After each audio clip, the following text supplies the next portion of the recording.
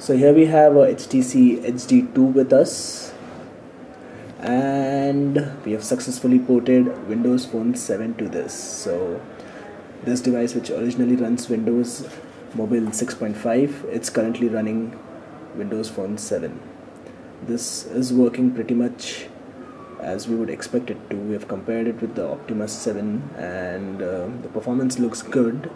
Just a few things, we have still not been able to get the marketplace working, the Windows Live integration, and the pinch to zoom when we are looking at images, it either isn't working or it isn't working up to the mark. So let's take a look. So we are trying pinch to zoom over here.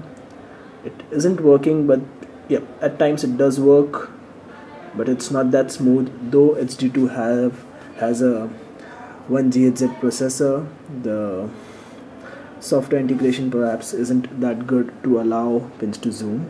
So only small issues with multi-touch. Otherwise, this is a fully functional Windows Phone 7 running on the HD2.